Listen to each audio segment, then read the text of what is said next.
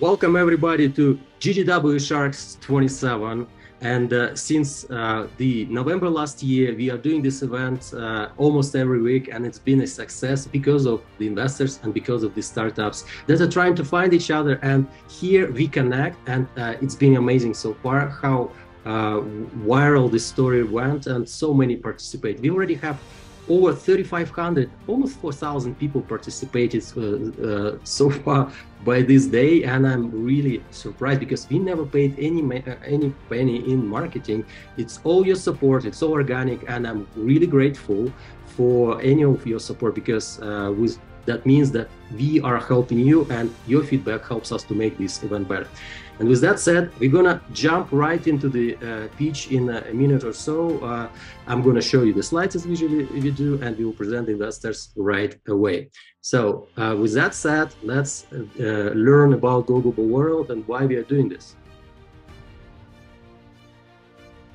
Okay, so Go Global World is the global startup and investor community, but more than that, it's a global matchmaking platform where startups and investors can meet with verified parties and by the criteria. So relevant investors meet relevant startups. We already have 70 approved funds on our platform. It's billions of dollars in assets, and many hundreds of startups already on the platform approved and verified. So that means that the connections are happening right now, and I encourage everyone to create your startup profile or investor profile so you can connect to each other. Startups can connect with investors, investors can connect with startups, and investors can connect to investors. So why this platform is being popular and so much organic growth in here? Because you can decide faster. You can see all key information as an investor of the startup you're seeing, and you can take a decision fast, either pass or connect. You don't have to dig through the data or everything. So everything you need to see is right in front of your eyes, and was verified with many investors what exactly they're looking for. And every startup or anyone who's registered on the platform and approved, they go through basic verification from our team, and also they offer independent verification. So quality first.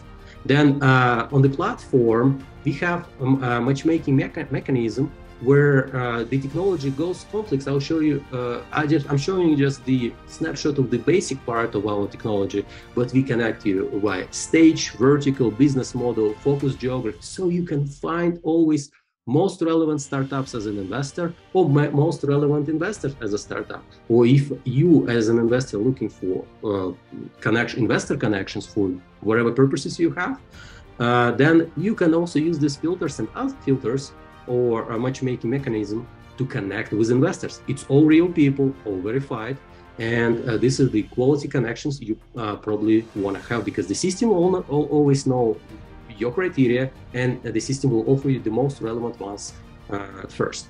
Then it's not only connections, it's not only network, it's also data. We learn how existing connections or existing network on our platform can lead you in the potential connection or potential future deal for you. That would be also great. But also we are measuring what's happening with your own network outside our platform. So you can use as an investor or a startup, you can use your profile and share it with startups, where startups will use apply for funding button, and the system will automatically decide whether it's a fit to you or not a fit. So you don't have to do this manual screening, scoring. The system will do it on your behalf. And magic happens in there, and you will measure success rate and conversions rate right in there in the system, so you can know how valuable is your own network. So with that said, I'm announcing GGW Sharks 27, and with that announcement, this is our investor group so far, and I'm super excited to have these notable investors on the panel today. So it's Yuan Liu, Angelica Morrone, then Ellis, Iynna Halilou, and Reese Schroeder. Well, I'm gonna let investors to present themselves in a few seconds, but first, let's see the rules. The rules are super important to make this event efficient and help everyone to succeed today. And with that said, I want to say that please keep yourself muted all the time except for investors. This is how you will let others to pitch well without interruptions, and the other people also will not interrupt you. So please make sure you don't interrupt others. Raise your hand to pitch. It's a 2-minute elevator pitch plus questions. We will have a hard stop if you don't meet 2 minutes. So just be prepared for that. To be selected to pitch, you should have on your Zoom profile first name and last name and your company name. So please rename yourself here in the chat if you don't have your first name, last name, and your company name. And you need to keep your video on, so my team need to really see the real person behind it, so we don't have surprises during the event. We need real people to pitch, and we need to know beforehand who we're letting to pitch here. So that's really important. And with that said, this is how we will be selecting as well. Now, it's only for new startups with sales, evidence of IP, and scalable business model. If you are not a startup, please let startups to pitch. And this is how we expect this event to happen. We cannot help traditional businesses. We respect traditional businesses, but this is an event for startups and venture investors. Well, respect time. It's a 2 hours event maximum, and we cannot do more than 2 hours. So if you don't make it to the end of the event, we will let you pitch on the other event. And some people who didn't pitch on the previous event, please text me or better my team, Go Global World, here in the chat, to be put with priority to pitch among the first. Well, GGW members also will pitch first, as usually. So if you're a subscribed member, you will definitely have the priority among others. If you don't get time to pitch, please email us at info@goglobal.world and we'll let you pitch. And remember, this is a networking event. We also have investors in the chat, and every one of you has network to help each other with investors, with potential customers, something like that. But what we don't really want you to do is to sell anything to each other. This is not a sales event. This is an event where one helps the other without asking anything in return. So keep it like that. It's really important for us. And finally, to make this ideal 2-minute elevator pitch, this is a simple structure. You may do it differently, but usually what investors are asking. Keep it as a story. Get to the point of what you do as soon as possible. So don't go too deep into the problem or something. What you do and why unique. And then discuss the traction. And if you pitched before and you're pitching again, so tell everyone what significantly has changed since you pitched last time. So that's it. These are the contacts of Go Global World. I will share the direct link how to create your profile on our platform. That's really important. And after you pitch, please share your GGW profile with investors here in the chat so they can connect you on the platform as well. And if you have any more questions, go on our website, goglobal.world, and email us at info@goglobal.world. That's it. And this is the time when we ask investors to present themselves. Really excited about that. And we will start with Yuan. Yuan, are you ready? So yeah, you're muted. Yeah. Hi everyone. I'm Yuan. I'm an investor from Hypertherm Ventures. We are a corporate venture arm of Hypertherm, which is a global leader in industrial cutting. And my team focused on investing in companies that are leveraging early stage technologies that could make the industrial manufacturing world better tomorrow. So I look forward to getting to know more founders today. It's a great pleasure to be back. It's been a while. Yuan is an experienced shark at Go Global World, and we are really excited to have you again with us. Thank you. Reese, please introduce yourself soon. Hello, I'm Reese Schroeder. I'm an investor with Allstate Strategic Ventures, the corporate venture capital arm of Allstate Insurance Company. I've been doing corporate venture capital for about 22 years. I started my corporate VC career with Motorola and then Motorola Solutions. And then after that, I co-founded Tyson Ventures in the food space before coming back to tech when I joined Allstate in 2019. And I'm really, really delighted to be here. And we are delighted to have you with us, and especially that since you are already not the first time here. Thank you for coming too. Angelica Morrone. Angelica was since the first days of our event, and we're excited to have you again with us. Thank you, Daniel. Hello, everybody, my fellow judges and all of the startups. I'm really excited to hear your pitches today. So as Daniel was saying, my name is Angelica. I am dialing in from Switzerland. I am an impact investor, angel investor here, and I accelerate investments into VC and micro VCs. My goal is to find a company that can truly change the way we live today in some way, in some form. So I'm always looking for something that is emotively interesting, that can grab me at the heart, and then I can put my head behind it so that I can put some numbers in. So good luck, everybody. Do your best, and we'll have a lot of fun. And Angelica always cares, trying to give as much feedback as possible so you guys succeed. So every time she's sharing something, she really means it. I mean, everyone here, of course, but I mean, Angelica is awesome. And thank you for being with us. Dan, your turn. Hey, thanks, Daniel. Hey, everyone. Hey, startups. My name is Dan Ellis. I am a serial founder. I actually founded my last company in 2013 out in Silicon Valley, where we bootstrapped that for about 18 months before raising institutional venture. And I like to say that we've been through the entire meat grinder. We raised funds and built out operations, and then ended up selling that in 2018 to Workday. And along the way, that's when I became involved in angel investing, which is my primary function today.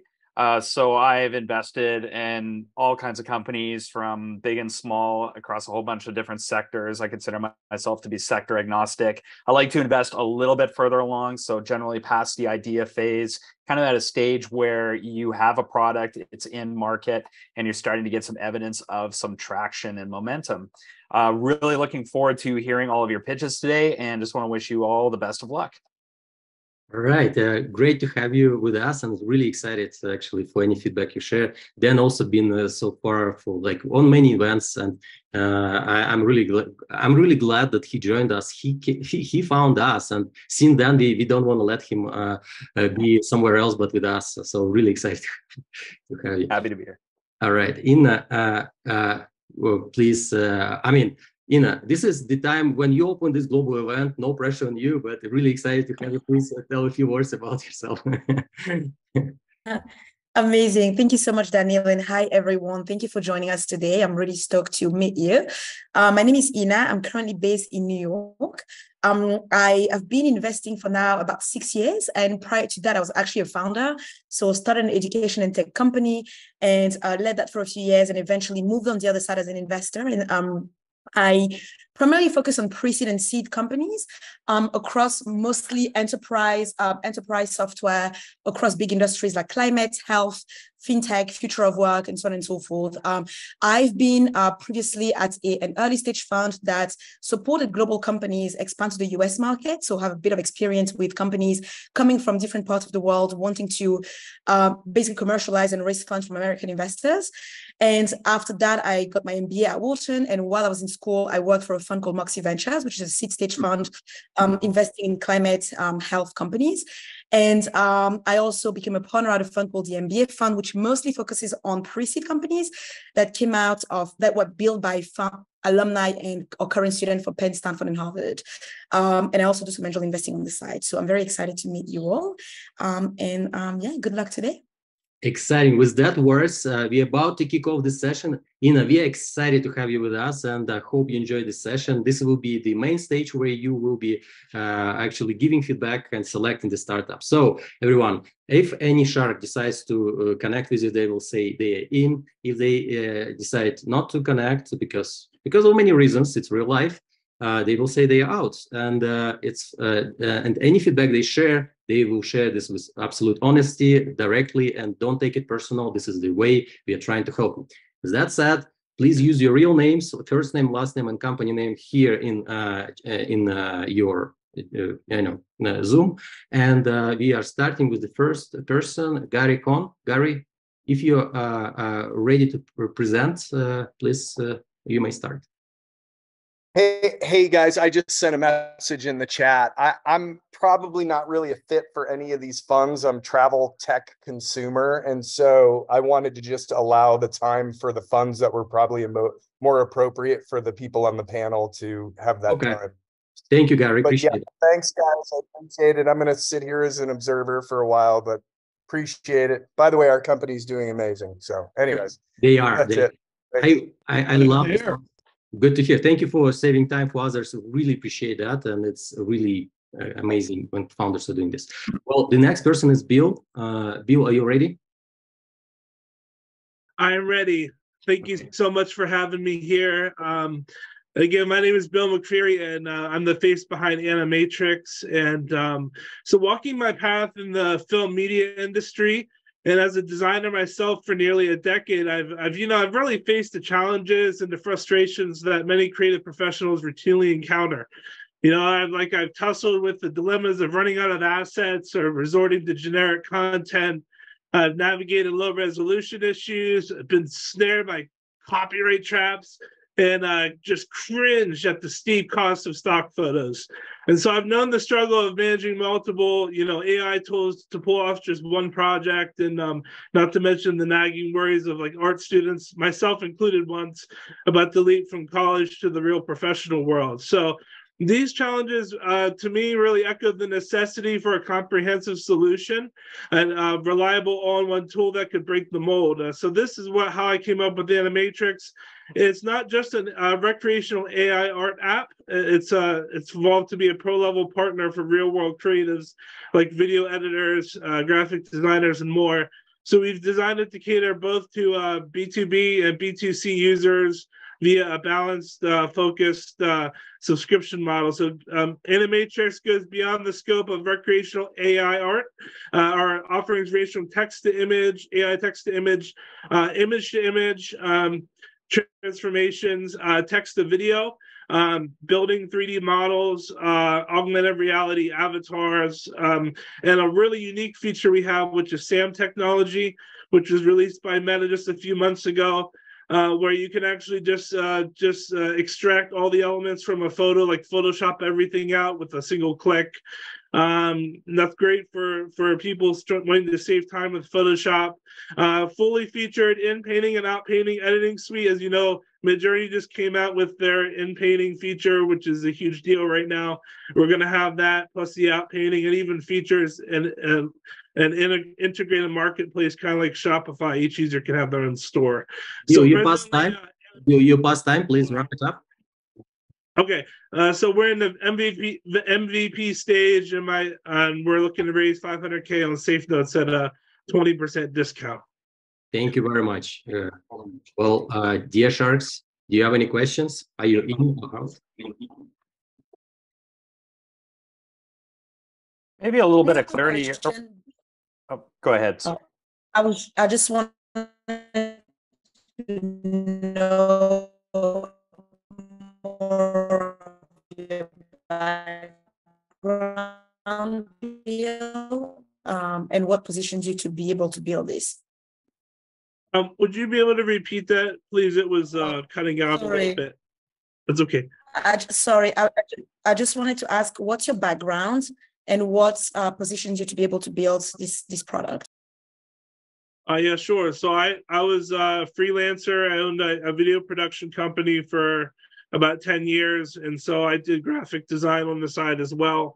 I have a degree in digital communications. And to build this, I have a team of different people that are doing the coding and the building of the app. So I'm more just delegating the like what features we're going to include and what we need to, and how the design overall is going to look. Bill, could you provide a little bit of clarity around what your target audience is for this? Is it freelancers or is it production companies? Do you kind of consider it an enterprise product, or is it something that an individual would use to augment their work? Yeah, so there's two aspects to it. There's a consumer and the business end. So the consumer end, we're targeting freelancers, individuals, creative professionals like graphic designers, etc., and art students. And on the business end, we're targeting small businesses, video production companies, broadcast studios on the larger end, and digital marketing agencies. Hey, Bill, can you talk briefly about your early traction? Yeah, so we're in the MVP stage right now. So we're just more or less just focused on developing the software. As far as the traction, that will most likely come once we release.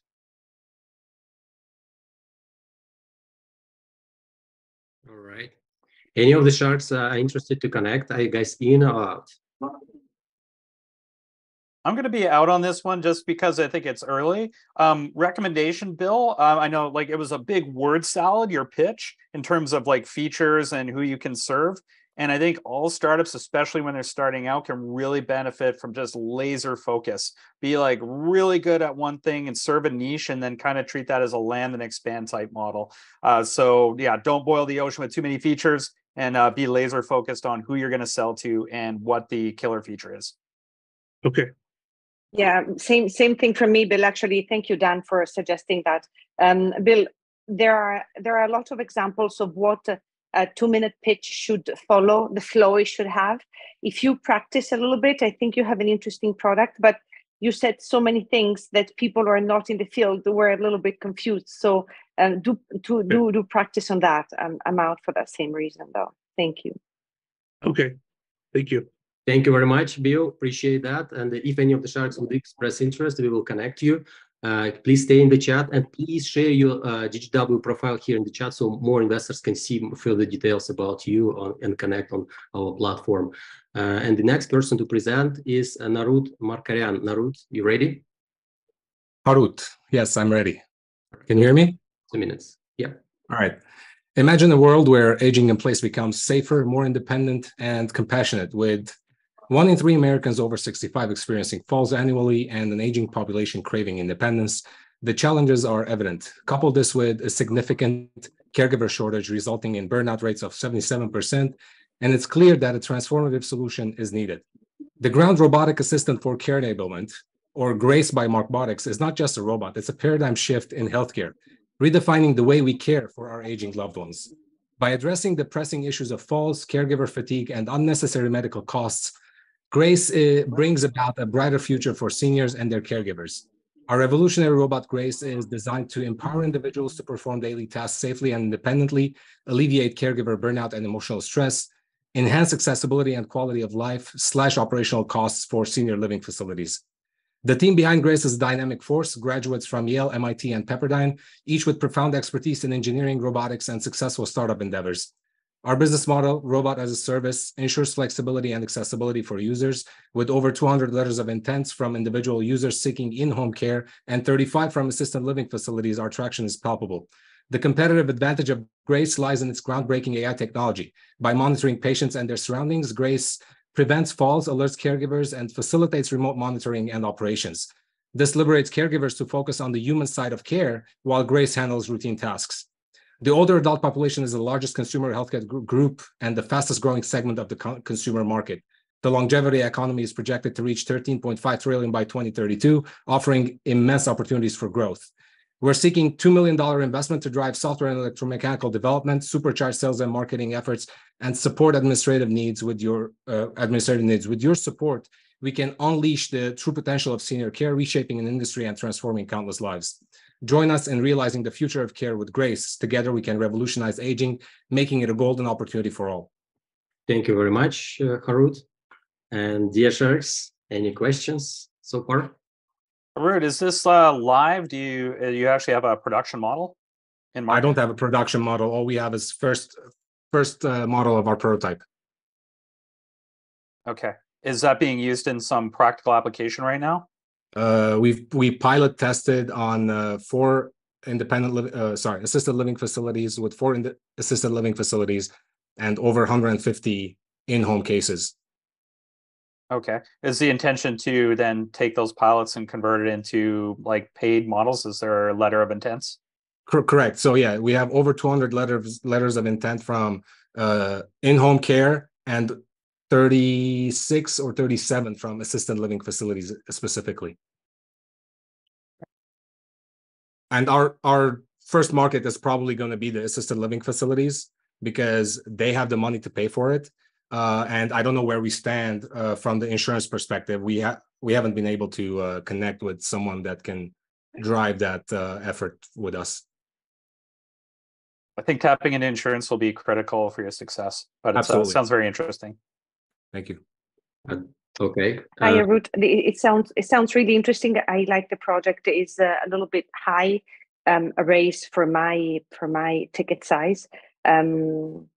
This is not a blue ocean. It's becoming a little bit of a red ocean for many reasons. But I like your narrative. I think you're doing the right thing. So just a little word of encouragement. I can't give you much else than that right now. Thank you, Angelica. Thank you. Then does it mean that you're in? Is this correct? So Angelica is out, it's clear, but you're in? Do you connect you? I love the mission. It's early for us, and hardware just as a wheelhouse is one that we just generally don't play in. But I do think, as in terms of market size, there's a lot of potential here. So I will be interested to follow your journey. Thank you. All right. Thank you. I think it was a very good pitch.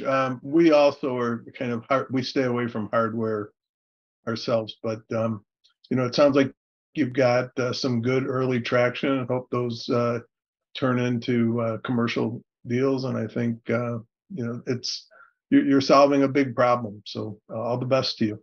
Thank you, Reese. Appreciate it. Thank you.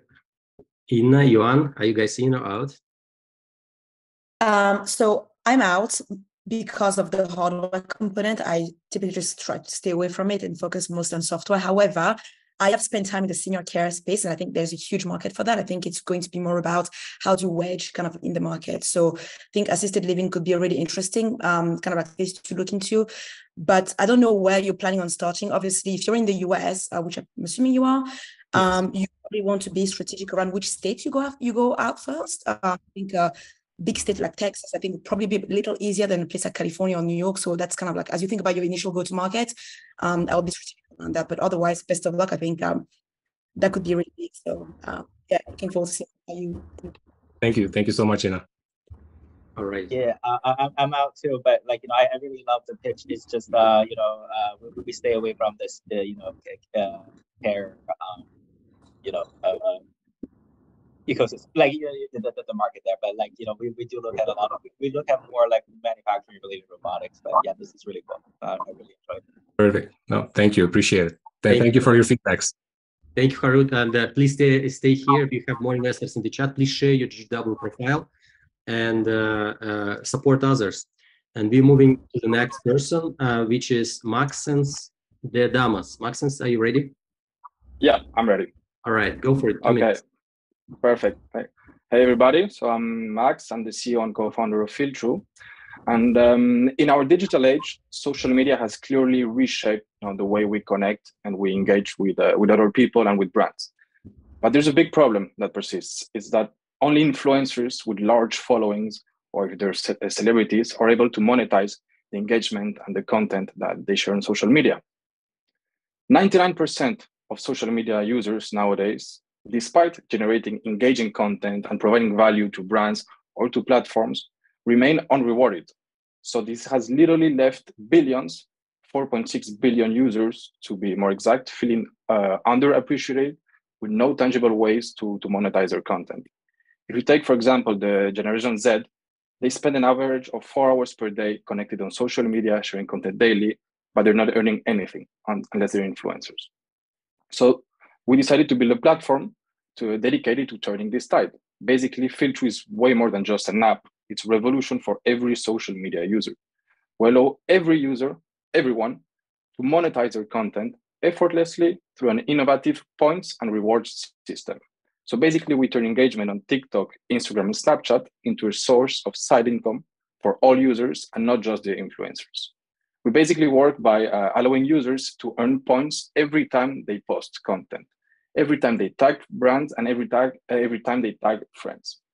And then these points can be redeemed for rewards from over 10,000 brands that we already work with worldwide.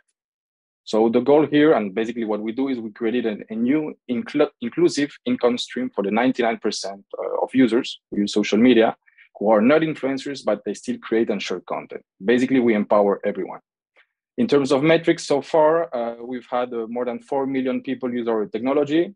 We're already in the top 1% of content creators from TikTok, generating more than 11 million organic views and impressions with the content created. And we're currently doing an early seed round of 1 million euros, and we have already closed 60% of that round. All right, thank you. And dear Sharks, do you have any questions? Let's go first. It's not entirely clear, Max, to me, how you are generating money for influencers, or like kind of how the business model works.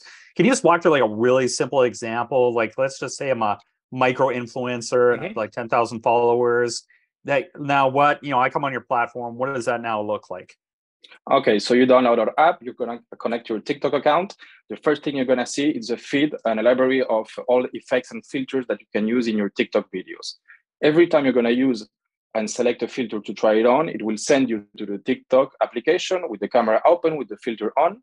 And as soon as you share it, you're gonna earn points. If you tag a brand associated to that filter, you earn points. If you tag your friends, you earn more points. And then with those points, you can immediately redeem them for rewards through our app. Rewards, we're talking discounts, coupons, gift cards from 10,000 brands that we have. So basically, it's an indirect way for every user to be earning money by sharing content on social media. So you are issuing these points out, but how are you generating income? Do you have partnerships with brands, and then by vis-a-vis the users then promoting those brands, you're rewarding them? Exactly. So all the brands that we give rewards from, it's through an affiliate marketing model. So we're already partnered on 4 affiliate networks. So imagine a user, he comes in, he shares a TikTok video, he earns 100 points. Then with those points, he gets a 20% discount on Amazon. He's gonna go to Amazon and use that discount. From the 80% remaining, we earn a commission from that. Okay. It's not clear how the filters factor into this. Like, how is that just tangential to this in some way? So the filters is how we decided initially to go by, because these augmented reality filters, in effect, are very trending right now on TikTok and other platforms like Snapchat and Instagram. And for the users, it's a very interactive way to incentivize them to share content and video. And for brands, they can advertise through these filters, which is a very engaging way to advertise that converts 15 times more than normal. So it's just a kind of a creative value add that you're giving influencers to participate. Exactly. Got it. Okay, cool. What can you talk about your top line? My what, sorry? Your top line revenue. Are you currently generating revenue?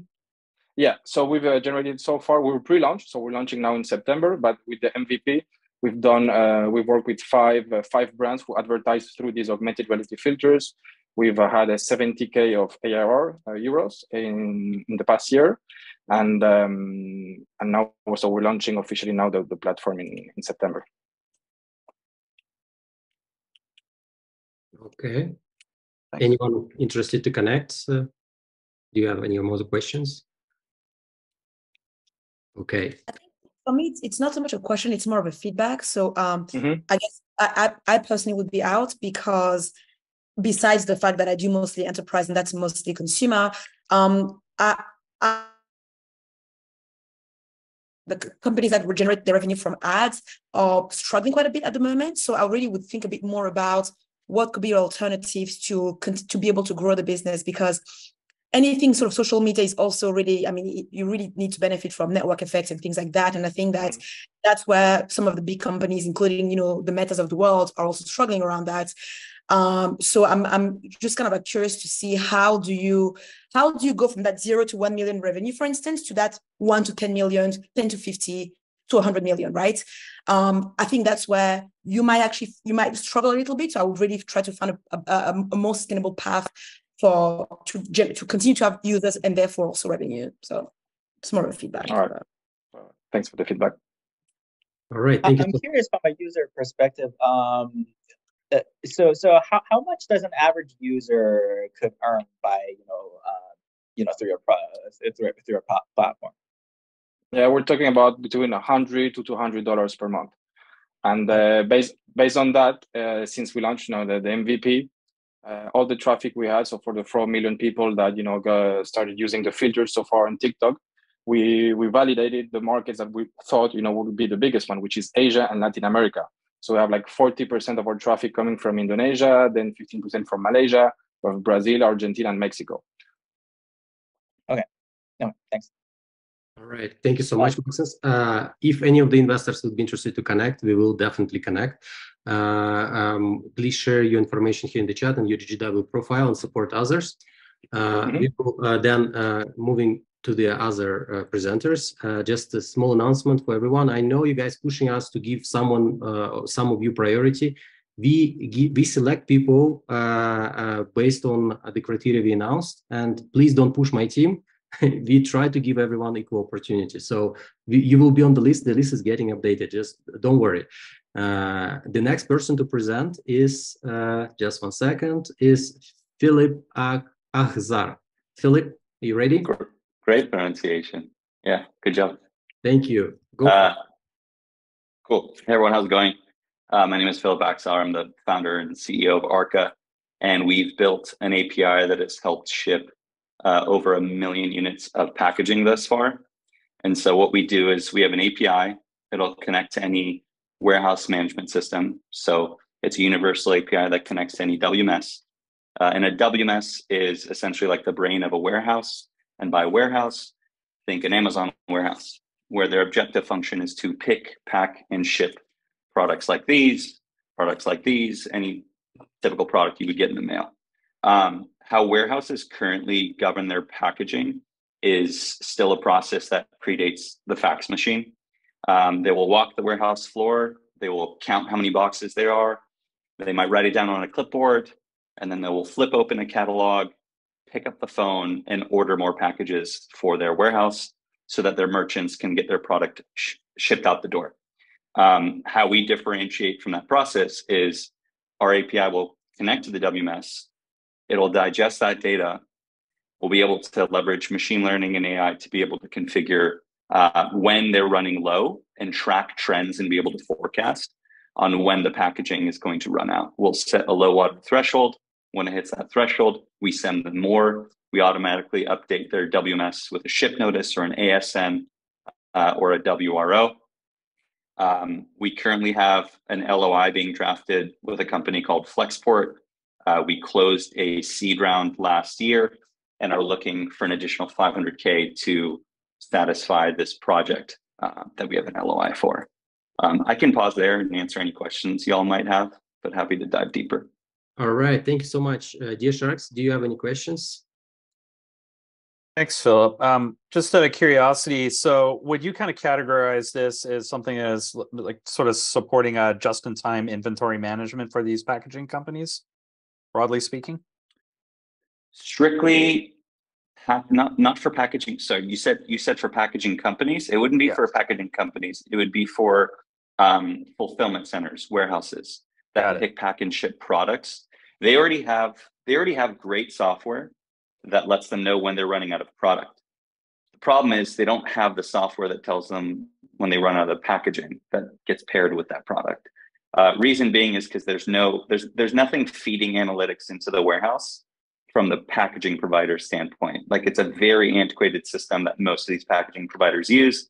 Me, myself, I'm an industrial engineer. I did this since I was like 19 years old. I first worked at Boeing in the commercial aviation services offices. Then I worked for a smaller YC-backed startup, ran into the same problem. I actually went through YC myself, had a packaging related company prior to this, exited that position, started Arca. But sorry, to answer your question, it's for fulfillment centers, not packaging companies. Got it. Okay. And could you consider yourself an API company or a packaging management platform? We're an API company in the sense that we'll connect any WMS, and our universal API is able to plug into any WMS. You can go through our website as an SMB, design and produce, design and order packaging, but we don't own any of the packaging. We don't produce any of the packaging. We don't store any of the packaging. This is a pure software play.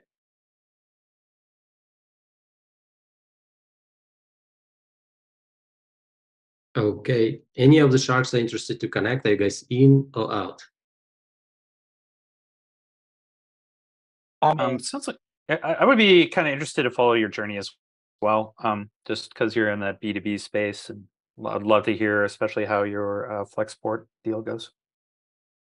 I'm excited about it too, to see how it goes. Sorry, so who's in? Who's out? Sure. So Dan is in, Yuan is in. All right, congratulations. So two sharks are in, so fantastic. So, and yeah, so good luck. Please share your details and the GGW profile in the chat, and support others. Okay, so moving to the next person. Thank you. Thank you. Christopher Faraguna. Christopher, you ready? Yes. Hello, everybody. You got to. My name is Chris Faraguna. I'm the founder of the WinQuest app. WinQuest is an augmented reality treasure hunting app that works globally now. The MVP is done, and we're live in the Google Play Store in 177 nations. We just went live. We also just got a patent in Japan for our technology. Basically, WinQuest is different than other augmented reality ventures because people can win real tangible prizes, and we have other games inside our app that are, games of skill, chance to win games. So we have an exciting treasure hunting and game challenge app that's live, and the sector, according to Brandview's research, by 2027, the mobile AR gaming sector is supposedly going to be about $274 billion sector by 2027. And so we're excited to be in this sector. It took quite a long time to get the technology right, but we have the same capabilities as Pokemon Go in that we can have citywide, events with augmented reality with our, technology. So we're also looking to advance in the 2.0 kind of model. What we have in our patents is to connect AI with AR to connect merchants to users and in an augmented reality digital ad platform application. So that's in the future. After we get the downloads, we can then present augmented reality billboards and advertisements in real time to people according to their data profile. So we're looking to raise $500,000 in safe notes. If you have any questions. All right. Thank you, Chris. Yeah, Sharks, what do you think? Let's start. Reese, do you have questions? No, I mean, it sounds like a really cool game, but gaming is not really for me. That's not an area I invest in. But it sounds like you've got, maybe a next big game. Yeah, same here. Gaming is really not my field, but it sounds like you're really riding a good wave. So good luck with everything. Thank you. Awesome. I have a question for you, Christopher. Congrats on being able to pull that off and building the product.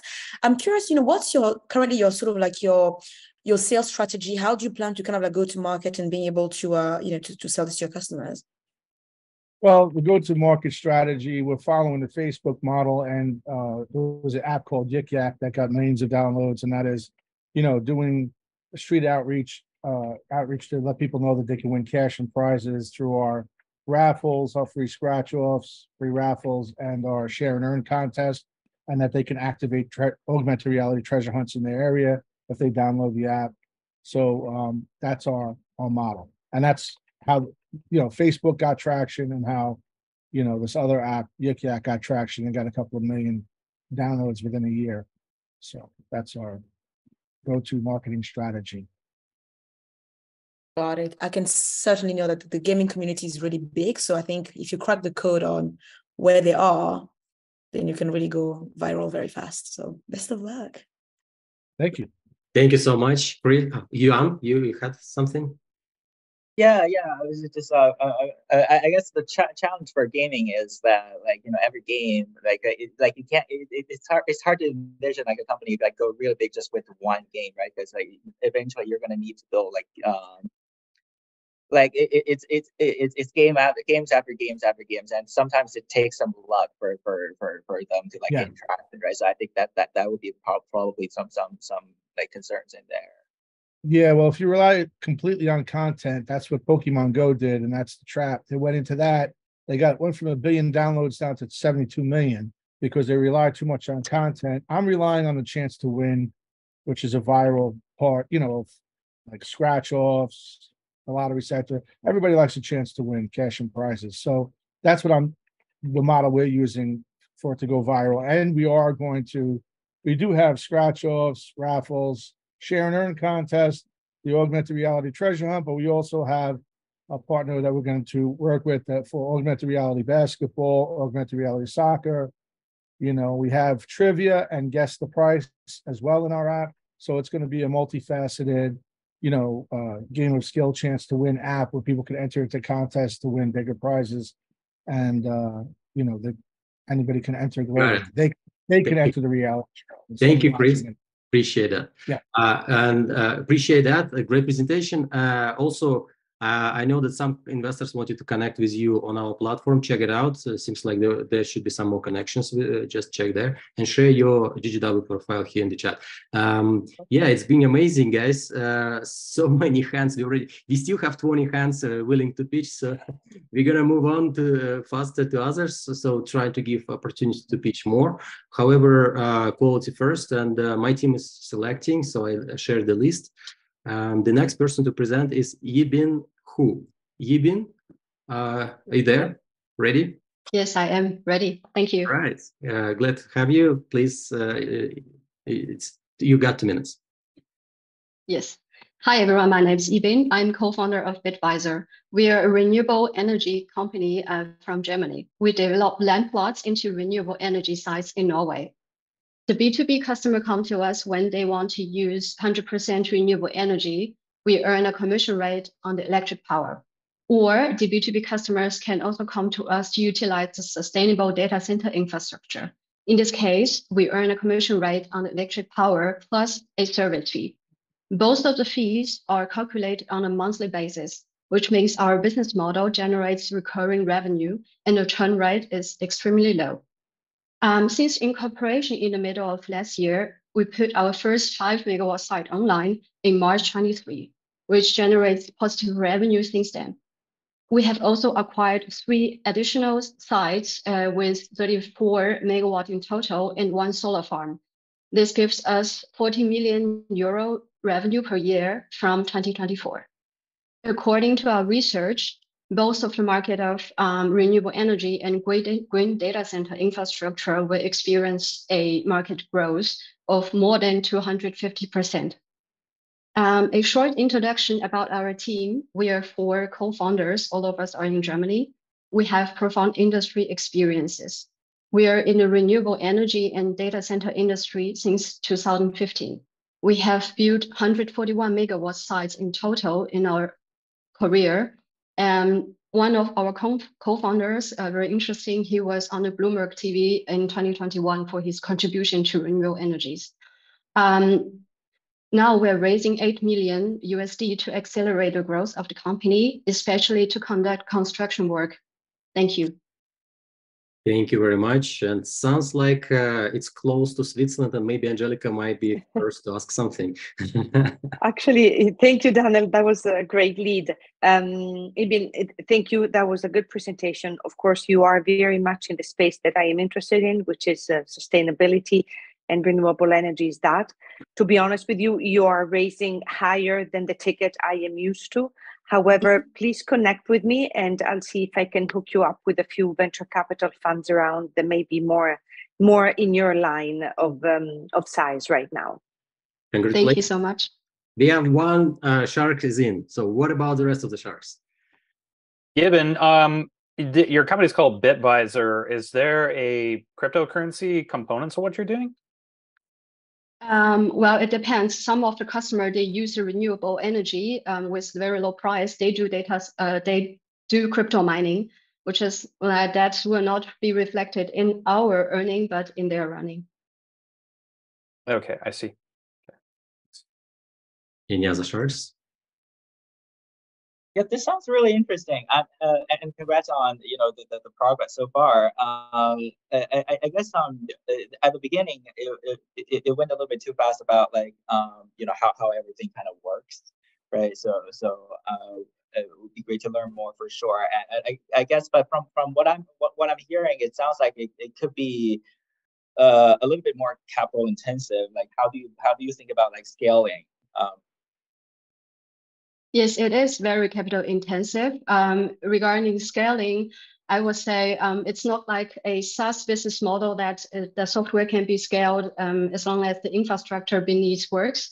But I would say in our data center case, first, the market growth is there. And second, we build one site once and the recurring revenue just come in that way. What we have to give as effort is very low, such as maintenance, surveillance.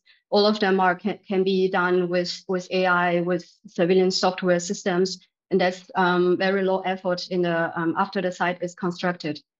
Actually, I think green data center is extremely important in ESG and AI because if there is no co-location, there's no AI.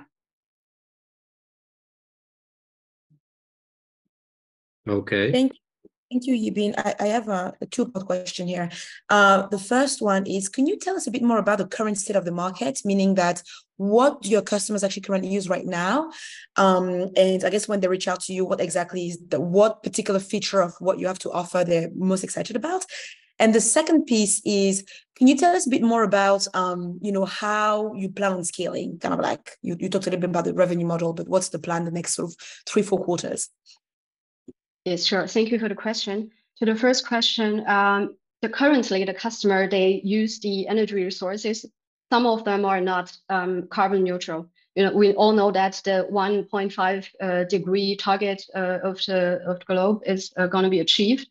So what we provide them is we are certified renewable energy provider, and they can use this carbon neutrality in their upstream carbon portfolio to reduce, to reach an ESG target to reduce total carbon emission.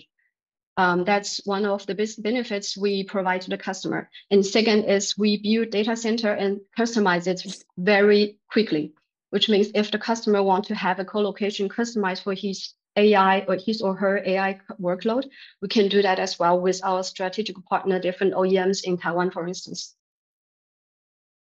And the second question to the business model and scaling, well, what we earn from the electric power commission and the service fee is only a part. If we say, okay, if we know the AI workloads for the customer are also capital intensive, we will also develop a model to build a joint venture with the customer and earn also a share on the AI workload revenue. That's also possible. That's one of the targets, actually. Okay, so any other sharks part of Angelica is interested to connect? Okay, thank you so much, Yibin. We will connect you with Angelica after the event today or tomorrow. So please stay tuned and share your GGW profile in the chat and other contacts and support others. The next person to present is Natalie Poston. Natalie, you there? Yeah, hi, thank you. My co-founder, Allie, will be presenting with me. No problem. Okay, you got 2 minutes. Go for it. Okay, great. Hi, everybody. I am Natalie, co-founder of Joylette and a stepmom of 3. My background, I've spent about a decade in marketing and PR consulting for CPG brands like Starbucks and Hershey's before pivoting into venture capital, where I was for the last 2.5 years. So let's dig into the problem. The process of acquiring baby gear and toys for parents is expensive, overwhelming, inefficient, and wasteful. Parents are wasting precious time and over $10,000 for gear and toys that kids will quickly grow out of or never use.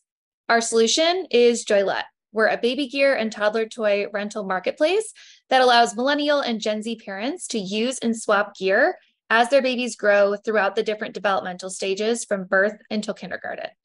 And we partner with manufacturers as their preferred rental engine. So Joylette is a sales channel, a marketing partner, and a data and insights source for top brands like Baby Bjorn, Thule, SlumberPod, and Wonderfold. In terms of traction, we've earned over $40,000 in our pilot. We've served more than 200 customers with 350 rentals. But more importantly, we've achieved 100% five-star reviews, which gives us early signs of product market fit. Hi, I'm Allie, co-founder and first-time mom, and I bring deep experience in rental operations, having spent the majority of my career in strategy and M&A at United Rentals. Now, the way Joylet works is we rent gear to our customers by the month. They can rent one or more products a la carte or opt into a curated stage-based or activity-based bundle. We charge them a monthly subscription fee for each product, plus a one-time service fee at checkout to offset our cost to deliver, pick up, and clean the gear. Now, the market is ready for this solution. The baby gear and toddler toy market is $32 billion here in the US. Plus, the sharing economy is growing at a 32% CAGR, and resale markets are expected to outpace traditional retail by 11 times.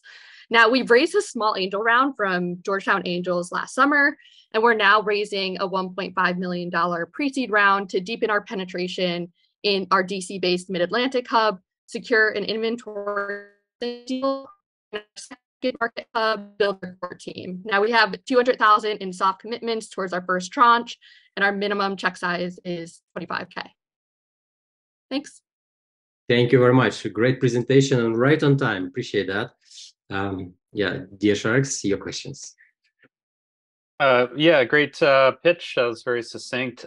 So do you actually own the products, or are you acquiring them secondhand initially and then redistributing them? And then once you use a product, are you like kind of cleaning it up, ensuring its integrity before re-renting it? Yeah, so during the last year, which has been really our pilot phase, we've been buying the gear wholesale from manufacturers, which is typically about 50% of retail. Where we're going with this pre-seed round, and this is contingent on closing part of the round, is we are moving towards an asset-light strategy over time. So in this next stage, we are pursuing equipment leasing. So we have two interested parties that would own our products. We would rent it from them and re-rent it to our customers, which allows us to kind of mimic peer-to-peer economics.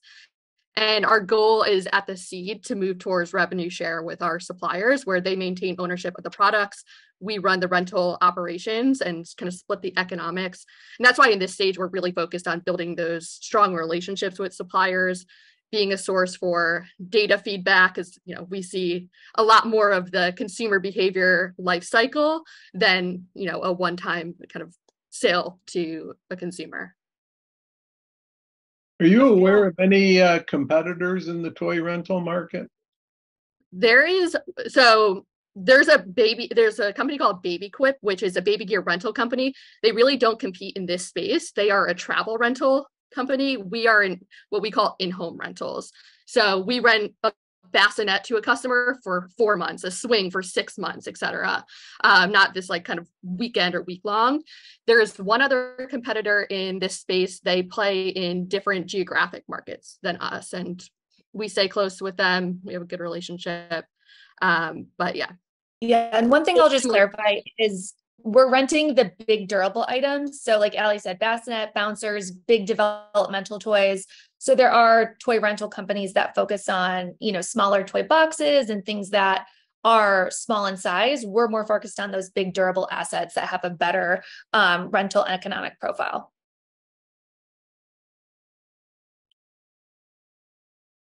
Just sort of intuit that people might resist the idea of renting things when it comes to their babies. I know, like I'm a father for context, and I just remember, like, I really felt like price was not an object in many cases to acquire things, and it was always like products that I could see and touch, and ultimately I would own and I would know the quality and that it wasn't used and abused before acquiring it. What do you intuit or your claims on demand, and like how do you sort of prove out that this market actually exists? Yeah, I mean, I think one, we've thought about this. We're like, why now, right? Like, why now is the right time? And it's really the younger millennial and Gen Z behavioral trends that we're seeing in the market. So this is a consumer segment who is very open to secondhand. They care a ton about sustainability, and we're offering them like a circular way to access these items the alternative that exists for this buying behavior is to go on like Facebook Marketplace and try to get something secondhand.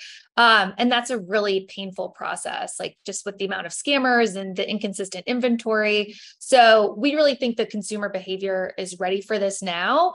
And because we actually own all of the inventory, because we buy it from the suppliers, and we're very focused on safety, cleaning, and inspection, which we also develop with the suppliers, we're giving parents a huge peace of mind that they can't get from other secondhand alternatives.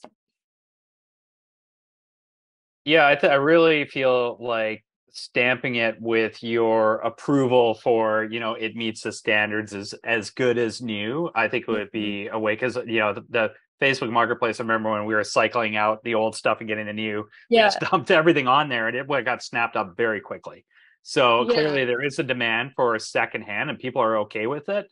But I just think for you might serve that segment that is a little bit different than them, that maybe like the sustainability, circular economy play, but then it's like, it's their child, it's their baby. So the question is the gear like meet the standards of, being nearly new? And I think if you had some way to like kind of certify it and you shared the rigor that you went through to do that, that would be great for you. Yeah, totally. And the marketing message we use right now is like new for you. It's kind of the way that we communicate that. Yeah, and I will add, like when we first started the business, we thought cost was going to be a big driver of demand. And we're finding that that is maybe third or fourth on the list. Really, it's the convenience factor of being able to get this stuff out of their house the moment that they're done using it, right? Like you use this massive $500 bassinet for 3 or 4 months and then you don't touch it again, right? And you have to now either store that somewhere, which is really hard to do in a city, or go and resell it, which is a huge hassle for, a mom that's 3 months postpartum. Sure. Also the flexibility, right? We have parents that swap out different bassinets or different bouncers because what works for one baby doesn't necessarily work for the other. So having that flexibility of, okay, I don't have to do a ton of research and commit to this one $400 asset. I can test it out, see if my baby actually likes it, and have that flexibility to change my mind. All right. I love that. Yeah, I love that messaging where, a swing is a great example. Like our kid couldn't get enough of it, but other parents we knew would invest in that and they used it one time and hated it. So I think if you had that sort of try before you, commit type model and you emphasize that's an interesting channel for you as well.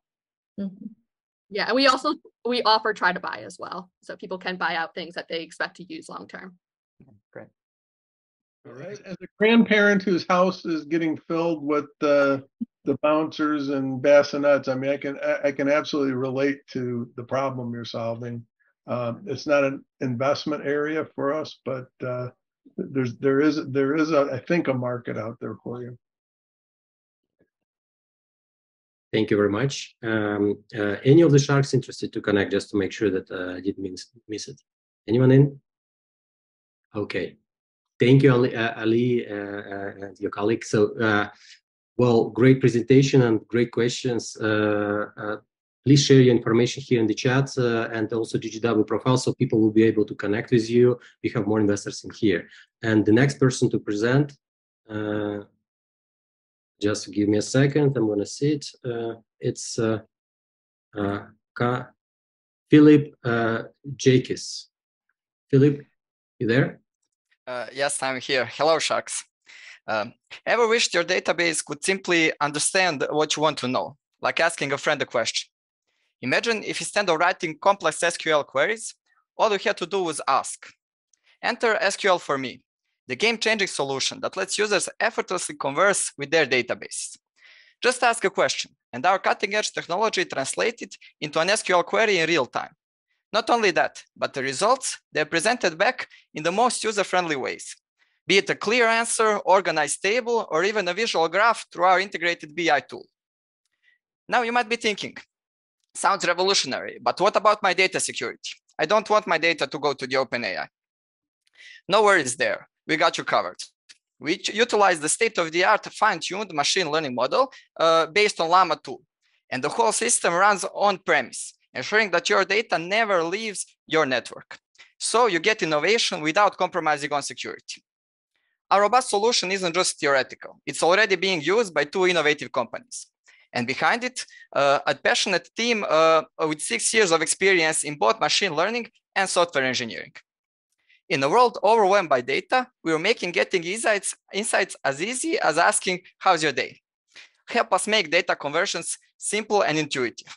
Are you ready to revolutionize the way people interact with their data? Great, thank you.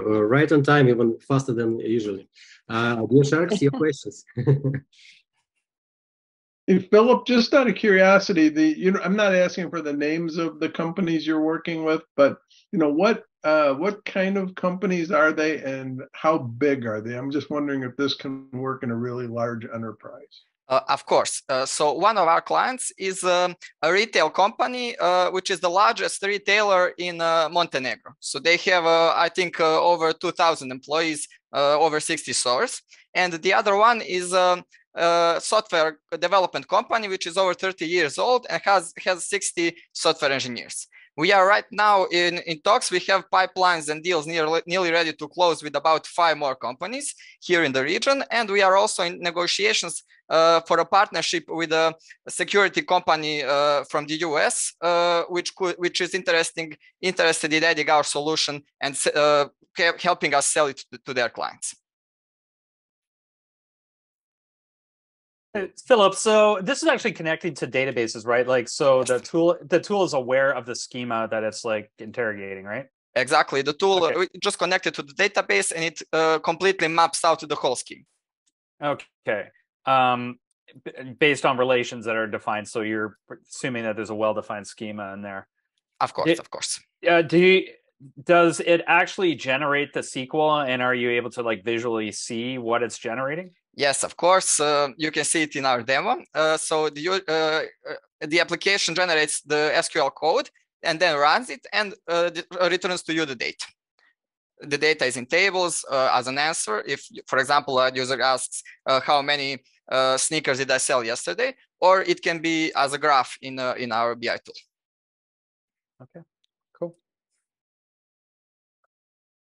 Yeah, I have a question. So, so you said your product's built on Llama 2, right? So it seems like a really intuitive concept and problem you're solving. So I guess the question is, how are you going to remain competitive, against like other people who are using similar platforms to build similar solutions? Of course, that's a great question. So first of all, we have right now 2 main competitors. One is Defog, and the Y Combinator invested $500,000 in them. And the other is called AI Helper Bot, but they still don't have the on-premise model. So we have the advantage there that we already have it developed, while they are only developing it right now. In addition to that, we are amassing a large collection of data. So as I mentioned, we already have clients which are using it daily, and through our partnerships, we have access to a lot of SQL queries and examples that the companies that we are working with generate each day. So I think that can be one of our main advantages, that we have proprietary data on which we fine-tune our models. And each day by day, we get more and more of that data. Yeah, I was going to ask you, Phil, about how you are tuning the model. So if there's, if there's sort of consistently something that the tool is doing incorrectly, maybe there's a table that I wanted to ignore, like how much customization do I have as a user to be able to influence those sort of fine tuning? Of course. So first of all, if you are a power user who already knows SQL and wants to just speed up his process of creating SQL queries, it is very, I guess that's the best case, because you can immediately make a correction in the SQL query, run it, and our system logs that the correction was being made, and then fine-tunes the asking question that you asked with the resulting SQL. In the other case, where the user is not a power user, if the user does not know SQL, the user can give a feedback through our application. And we are piloting a feature where the user can ask a SQL query to be verified by one of our engineers. So the user can ask, is this query okay? And our engineers, in a couple of hours or a day at least, they can verify the query and confirm them. And then each of that confirmations is also one data point that we use to fine-tune our model to work more precisely. Okay, so you're kind of fine-tuning it with this like human in a loop type model. Absolutely. Behind the scene. And are you finding your customers are taking advantage of that? Because that has been feedback that I've heard from similar tools where they're generating it, but since the user may not be highly capable of SQL, they don't actually know if the result they're getting is what they want. And so then it becomes a question of faith and whether they believe the integrity of the tool. Of course, but let me just add, we tested our solution on some of the questions that our users are asking, and the precision is practically 99%. So it will work as good as humans writing SQL. So that is the important thing there. Awesome. Well, I'd be happy to connect. This is definitely something that's in our wheelhouse. So great, thank you. One shark is in. What about the rest? I'd be interested to have a follow-up discussion. Fantastic. Two sharks are in. Fantastic. Any other? Three sharks are in. Congratulations. So we're about to hit the jackpot. So two more people. What about Angelica and Iynna? It's a very interesting project, and everybody I speak with, they always have exactly the problem that Philip is talking about. So I do see that it is a problem, but it's not my sector. But well done. If you solve that issue, you're doing great. Thank you very much. Thank you. And Iynna, out? I think, I will take an intro. I'll take a call because I want to learn a bit more about how you're going about that, because I've seen a couple of solutions similar to that, and I'm still trying to understand how they plan on going around. So I'm curious to just hear how you try to crack the code there, and hopefully I can be helpful to you too. So yeah. Okay, great. Thank you. Well, it's almost a jackpot. 4 sharks are in, and it's congratulations. You are like almost there. Like, great job. Thank you. Thank you very much. Thank you for this opportunity. Share your GGW profile and support others here in the chat. It's so hard to pitch. We know that. So yeah, please stay with us till then. Next person to present is Conloth Malholland. If I good job on the pronunciation. Yeah. My name is Conloth Mulholland. It's lovely to meet everyone today. I'm the CEO and founder of Benjin. Benjin is a free app that's aimed at car enthusiasts, and it's going to be an all-in-one platform. Version 1 is going to contain 2 main features. The first feature is artificial intelligence guided diagnostics and repairs. So when the user opens the Benjin app, they pick which car they want to work on in their Benjin garage. It brings them to the diagnostics screen where they explain the problem to Benjin. Benjin brings up the possible causes of that problem, the solutions, the how-to videos on how to repair yourself, the links to the parts you need for each specific repair, the links to the tools you need, and a difficulty rating from 1 to 10. If you decide it's too difficult, it will connect you with mechanics in your area. The second feature of Benjin is going to be a social media side of things where users can interact with the community and ask them on different aspects of their cars. There will be the option to swap parts with people across the world and talk about parts amongst each other. We're also going to have a media feed, which is going to be streaming live motorsports. I've actually been in negotiations with a co-founder who has a patent on real-time betting on sports. So we're planning to maybe integrate this into, say, for example, drag racing. Never before has drag racing been able to be bet on up until 8 seconds before the result is announced. So I think that there's very exciting, and that's just one of the items that we're going to be building into it for version 1. So what's the problem that we face right now, the DIY car repair market? So the traditional way is we have a problem with their car. We have to go on Google, start searching that problem, loads of unrelated content. Then we have to go on YouTube, watch through loads of unrelated video.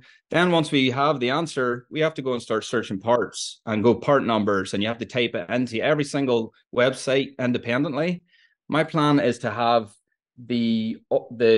type the part in once and compare parts across all platforms like O'Reilly's, AutoZone, Napa, all those guys. So you can find the best prices and the fastest shipping times. Your past please wrap it up. Okay, so I'm working with the company Citrus Bits. They have worked with Burger King, National Geographic, Mercedes-Benz, PayPal to build their apps, to name a few.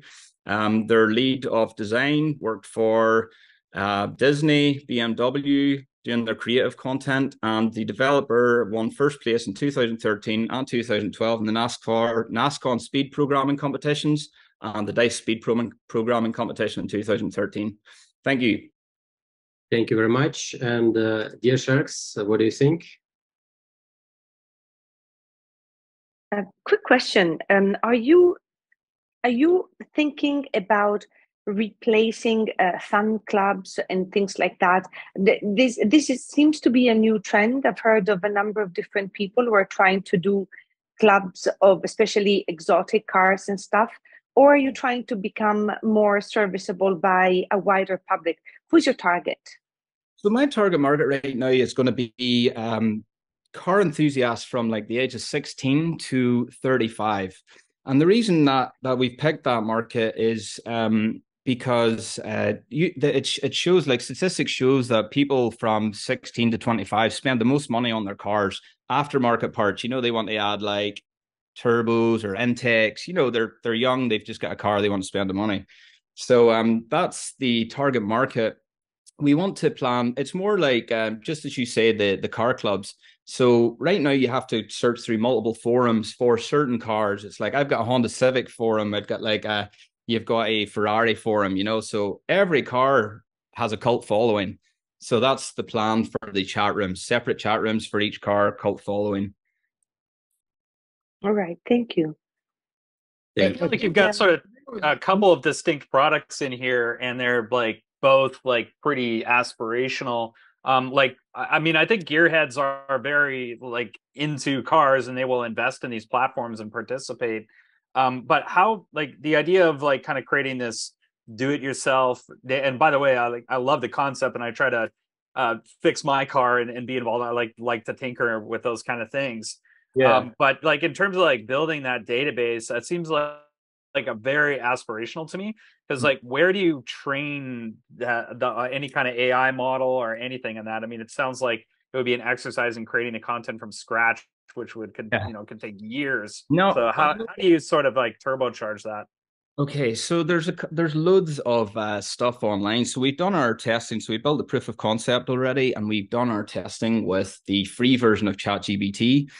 And it's slow, but it's good. You know, it gets us the answers we need, and links to the videos, links to like just what I described there. So we are planning to train this AI from scratch, but there is you know, like Haynes manuals online, forums. We plan to scan all that stuff and upload all that into our language model. Oh, but you're using images as data to kind of for the diagnostics, right? More like script. Script, okay. You know, describing the problems, yeah. So I'm an enthusiast, but I'm outside of your age demographic. But I will say you had me kind of interested from that perspective with the first two pieces, but then it just felt like it got really messy when you started talking about adding drag racing feeds and things like that. I mean, yeah, I sometimes do one or two things really well. Try to do a whole bunch of things, you're likely to run into issues. Yeah. So our plan was always to just focus on the diagnostic side of things first and get that there down, and maybe partner with some of the bigger stores if possible. The media feed was more of a, you know, you're not working on your car every week. This is more like bring users back again. Oh, there's a live sporting event. Let's have a watch party with all my friends. I'm going to invite these guys. We're going to watch the sports together on the Benjin app. I do want to echo what Reese is saying to you, though. There's like two distinct startups in here, if not more. I would pick one and focus on that. Got it. Okay. Thank you. Are there any Sharks interested to connect? All right. Thank you so much. Sorry, I didn't pronounce your name incorrectly, but you've done a great job. Thank you. Thank you very much. It's great to meet everyone. Yep. Share your information and your GGW profile and support others. And the next person to present is Carrick Patterson. And before you do that, there is another person we promised to pitch from the previous events. His name is Jay Shah. Jay, if you're here, respond to me in the chat, and we will let you give you priority to pitch because we promised you since the last one. Okay. Hi, sorry, I'm here. Hello, how are you? Who is this? Carrick? It's Jay. Oh, this is Jay. Jay, you will be after this presenter, okay? So perfect. I thought you were dropping me right into it, right away. I've been silently sat here. Right. Yes. Carrick, Carrick, are you there? Carrick? I'm here. Can you hear me? Yes, go for it. Okay. Oh, okay, great.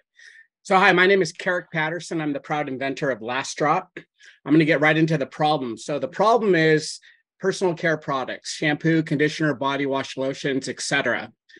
Getting the contents out of these bottles when they get low is always a hassle, right?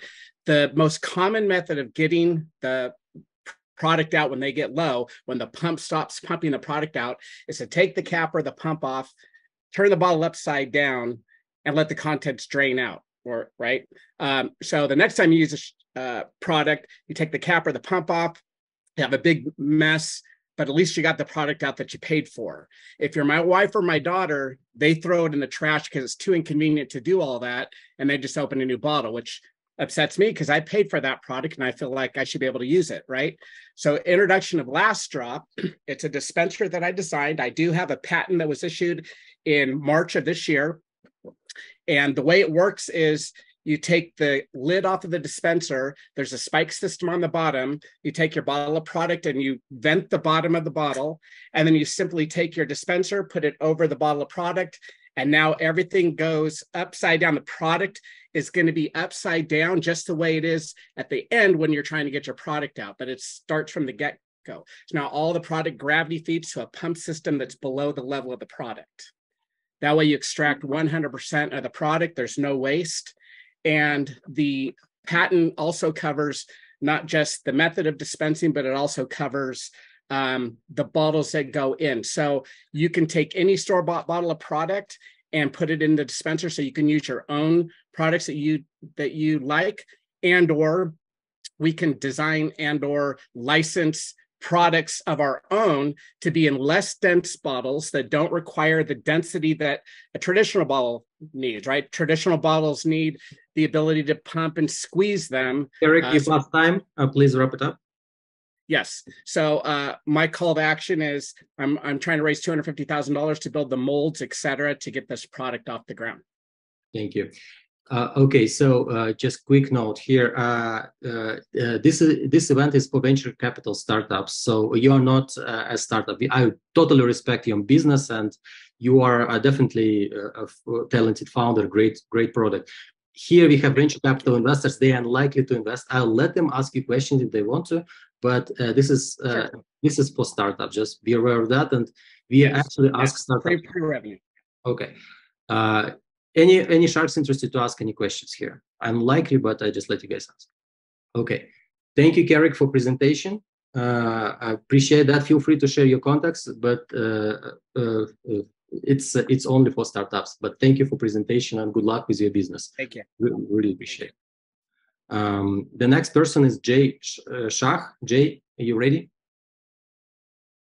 Yes, I believe I am. Hello, everyone. Lovely to be here. Thank you very much for popping on. It's all right. So 2 minutes. I'll try and keep things brief. I'm a bit of a waffler, so please feel free. Right. So jaw drop. What are we doing? So it all generated from a moment of inspiration many years ago, where I crossed paths with someone. It was a lost connection, and there was wanting to be able to turn back the clock. And we launched in 2016, gained significant traction in India, and the premise being that you can interact with someone in real time by dropping a pin and send out a pulse to anyone nearby you, either with platonic or with romantic context. I think we gathered about 20,000 users in India without any marketing in the space of 6 weeks. 10,000 in London, again, without any marketing. The whole thing is bootstrapped, a very, very clever app. And I mothballed it through a car accident. Anyway, long story short, been working with an accelerator this year. We're bringing it back into the present sense, and there's a genuine need now for more authentic human connections, not just in a romantic sense, but more holistically. Mental health, I think we're all suffering from pandemic and loneliness, following on from the pandemic, but also just friendships and making and trying to build communities and friendships in venues which have also been suffering. So we have a Technospec. We have gathered a lot of interest from various influencers around the globe. We're looking at launching in London in January next year, Austin soon after, India. To put it into context, our target, our TAM is 32 billion. Our SAM is 87 million. Our SOM is 873,000. With our projections, and these are Jay, your past time. Just please wrap it up. Yeah. Okay, cool. Well, look, we're going for a big market. We're undercutting the likes of Tinder, Hinge, Bumble, the ones that are exploiting and monetizing loneliness. We're going to democratize it with a unique product set of features which are under fast-track patent. Something called user safety as a service for proprietary models built by some of the best data scientists in the world, with unique data feeds coming in from every register of offenders across the globe, including Reddit, so we can spot the weirdos and make sure we cross-reference them against anyone that comes onto our platform to make it a really safe environment for everyone. Thank you, Jay. Dear Sharks, do you have any questions? I do have a question. Thank you, Jay, and congrats on everything that you've built so far. Can you maybe go a little bit into details into how you plan to monetize that? I'd love to. Yes, absolutely. So we have a freemium model. So we'll be doing everything for free, but we time box. For example, if you go out and drop a pin to say, hey, I'm here, or a pebble to say, hello, I'm alone, I'd like to meet someone. We also have something called a wing woman, which I'll come to in a moment, which is a very unique feature, and everyone's raving about it. We don't want those pins to stay forever, right? Because the database is going to grow. So we time box it. And if you want to buy an extension, you can. Likewise, if you want to extend sort of your journey, you can. For a price, which is $9.99 flat for a month, which is so much cheaper than everyone else. In-app purchase for the casual user on a night out, you want to spend $5. That's all it is. We're not going to upsell. We're not going to hammer you like Bumble, £21 a week. Just because I can. At one point, I had 3 apps running. In fact, I do have 3 apps running, and I'm paying upwards of £200 a month. It's a mortgage payment, and all for different propositions. It's a rip. We're going to tear the market away from them. We're giving something that the world genuinely wants, and I know this. We launched it, and I've got people around the globe wanting to be part of the journey. This is big. We're going to do it.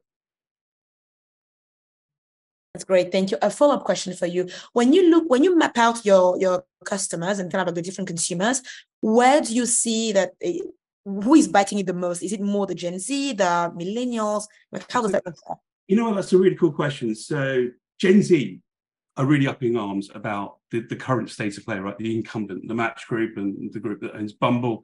They're the cabal, and they're all making lots of money. And it's all full of ghosts and catfishing, and they're moving away to more realistic connections. So definitely Gen Z, and something that's not going to cost them a lot of money. They're not cash rich. They're not on fat money. But there's also users like myself who are a bit more mature, who can see the game for what it is. And we're tired of swiping. We just want to go out and meet people. Like, I want to go out and meet my friends or meet new people, which I do when I travel at the airport lounge or wherever I go. More organic without paying a premium. And that's all we want. And that's what we're going to do. It caters multiple markets. It's for everyone. And it really is inclusive. There is something else which I didn't mention, which I'd really like to touch upon. I suffered badly with mental health, and a lot of friends did during the pandemic, to the point where I took a walk to the river one night with the full intention of coming back. Yes. I tried to contact every crisis centre, but they were run by volunteers on telephones, and I couldn't. We're going to digitize it and give them our platform free of charge. The Samaritans, the NHS, Mind, Mankind. Jay, I'm sorry, I hate to interrupt, but it's just so many people want to pitch. That's fine. Oh, sorry. Maybe sharks have questions to you, so you can answer. Any other sharks? Do you guys have questions? Are you guys in or out? Okay. Social's not a focus area for me, so I'd be out. But with anything social that's like proof is in the pudding, I would say just like launch it, get it live. Like, let's see what the uptake is. And I think if there's like interest and it goes viral, you'll definitely have investor interest. Oh, it will. We've got multiple media personalities on Hook, and on top of that, we've already done it. And obviously, I had to mothball it. Plus, it's the back end technology now which we're going to license, and that's where the real dollars are. The back end, the user safety as a service suite of proprietary models and our interfaces and APIs is big. Thank you, Jay. Appreciate that. So if any of the sharks would be interested to connect, we will connect you. And Yuan asked us in the beginning to leave a little earlier. So, and with that, I would like to give Yuan a stage to give final words of wisdom before he goes, saying a formal goodbye. So Yuan. Yeah, sorry, I had to hop off a little early, but like it's been such a pleasure today. I really enjoyed all the pitches. I think, yeah, I don't know if this words of wisdom, but like I guess I agree with a lot of what the other sharks have shared. Like today, so when you're building a product, when you're building something like brand new, like focus on something, focus on one problem that really needs to be solved, rather than thinking about what kind of features might be good to have. Like it's really important to find that like beachhead at the beginning and just focus on that and make sure you're solving a problem that people really need to solve. So that would be my advice. But other than that, it's really great meeting all of you again, and I look forward to next time. Exciting to have you, Yuan, and look forward to seeing you again. Yuan is also on our GGW platform. You can match with him in there. And Yuan, have a great day, and thank you for being with us. Yeah, thank you. Yeah. Okay. Bye. Thank you. So the next person to present is Priyesh. Priyesh. Thank you. Hey guys, can you hear me? Yep, go for it. Awesome. Hey, this is Priyesh. I'm from beautiful Colorado. 20 plus years of tech experience, and now co-founder and CEO at Visionify. So at Visionify, we have built a software platform to help manufacturing companies reduce workplace safety accidents by adding AI to the dumb CCTV camera network. We support 4 major problem areas: slip and fall detection, early fire detection, exclusion zone compliance, and vehicular accidents and near misses detection. Even in this day and age, there are 5,000 deaths and 2.6 million injuries per year in US factories alone. We have built this platform in partnership with Microsoft as they saw a gap in this area. So we worked with them to build a roadmap for this product. We have an MVP built, and we have 15 non-binding LOIs from different companies, some big logos. We are currently executing 4 pilots, and will soon generate our first dollar in recurring revenue. If we execute all the LOIs successfully, we will be unlocking $3.4 million of annual recurring revenue. We have built partnership with Microsoft. We have built partnership with one insurance company and signed one non-exclusive distributor agreement who are all bringing us their clients to us. We are seeking $1 million in convertible note to help us scale our team and execute all the LOIs interest we are seeing. This technology has huge future potential and can be leveraged in like multitude of industries to save lives. We would love you, Shark, to join us in our journey to save one life at a time. Thank you. Thank you very much. Yeah. Where are you based, Priyesh? I'm in Colorado. Sorry. I have comments, questions. Priyesh, I love what you're doing. This is, I love this type of companies. I have spent time in the space. My father worked in the HSE space, and some of workplace safety has been sort of like his life sort of passion. And he kind of like instilled it to me. I was also an early investor in Intensai, which you might know, because I do something very similar to you. So anyway, I love that. My question to you is, can we know a bit more about your background, kind of like your story itself, and maybe your co-founder if you do have some. And the second piece is around your pipeline. So walk us through what's in your pipeline right now. Yeah, sure. So my background is I have done my master's in engineering from Rutgers 20 years back, joined Qualcomm, worked there for a lot of years, met my co-founder there. He's a good friend. His name is Harsh, and he was a colleague, friend, and now a business partner.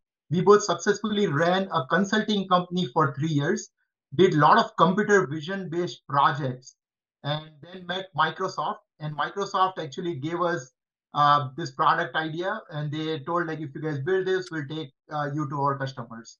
So that's basically the story and the background. The pipeline wise, we are focusing on 2 industries. One is manufacturing industry, and another one is hotel industry. We have 15 LOIs from some big names like Kellogg's, Adani, Novotel Hotel, Indorama. So they are like some big manufacturing and hotel clients. Some of them have like from 40 to 150 facilities. Our pricing model is we charge $15,000 per manufacturing facility up to 40 cameras, and around $6,000 average for a medium-sized hotel. So that's our business model. Thank you. Okay. Any Sharks is interested to connect? Okay. With respect to the monies that you talked about, are those a recurring revenue stream, or is this like a and is there a hardware component to this, or is this strictly software that you've created? So it is it's software which runs on off-the-shelf edge device. So it's like an NVIDIA GPU device. Our software runs on it, and it's a recurring revenue model because we do support our software. We add new models to it. We add new use cases. So it's a recurring revenue. Have you created your own computer vision models, or are you using third-party models for what you're doing? No, so we use the base models like YOLO base models, and then we have trained our own models. Probably early for us, just because you're at the LOI phase, but I'd appreciate it if you kept in touch. Sure. Thank you, Dan. Yeah, I'd love to connect with you, Priyesh. Okay, so 1 shark is in. Congratulations. Dan, I didn't understand. Keep in touch. It means that I connect you? Yeah, connect, please. Yeah, thank you. Got it. Thank you. 2 sharks are in. Congratulations. What about the rest? Not a fit for me. Not for me, but very interesting project. Yeah, great. It sounds like great technology, just not a fit. Thank you. Thank you. Thank you, Priyesh. Share your contact details and we move on. We have very little time and lots of hands, so we will squeeze people, those who will be, in the available time. So the next one is Scott Bradley. Scott, you there? Hi, Sharks. Yes, I am. Hi, Sharks. I'm the owner of Yumi Baby Tech.